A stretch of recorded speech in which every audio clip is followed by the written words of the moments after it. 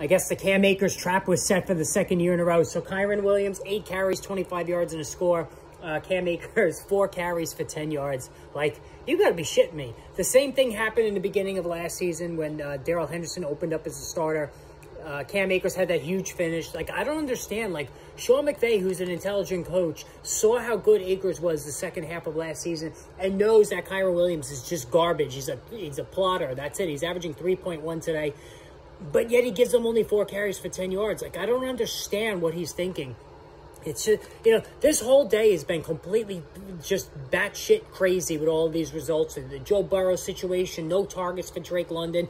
Aaron Jones is being taken off the field left and right for A.J. Dillon, who can't do anything. So I can't wait for the stream tonight. Make sure you tune in for the wrap-up stream. Like I said, probably between 7 and 7:30 Eastern time.